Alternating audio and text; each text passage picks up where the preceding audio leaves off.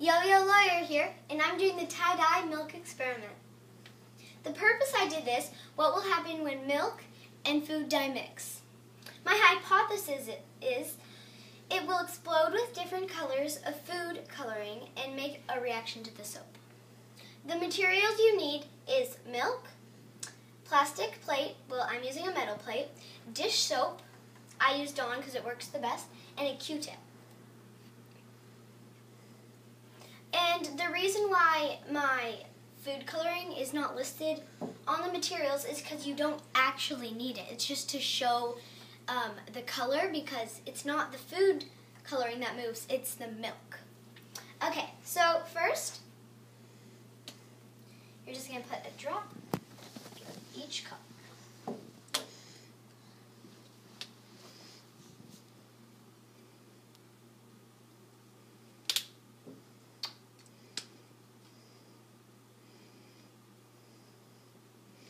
And the colors I have for this is just yellow, green, and blue.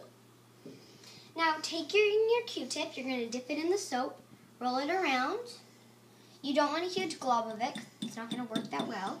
So just try to smooth it off on the sides. Okay, and now what you're going to do is take your Q-tip and dip it in one of your colors. And as you can see, it's slowly going away, right? You can see that? It's slowly not working as well. And the reason for that is because it gets used to it, right? You can see the bubbles. See? And then, so see, even if you get more dish soap, it still won't work. See? Nothing. But then, if you can put another drop, it's because just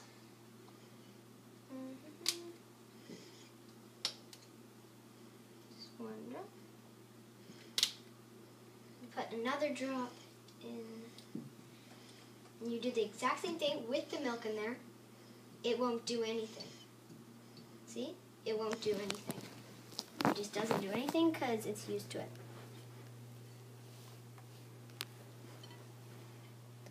Okay, so this is what it looks like in the end. So it's all colorful, and it's just, like I said, the milk that's moving. This is just to show you that the milk is moving for you can actually see it. Observations: when food dye and milk mix together, they provide a burst of color. The result. The results show that milk bursts away from the soap when touched by the soap-filled Q-tip. Conclusion. When the soap touched the food dye burst with color and milk moved around. Yoyo here. Like and subscribe. Thanks.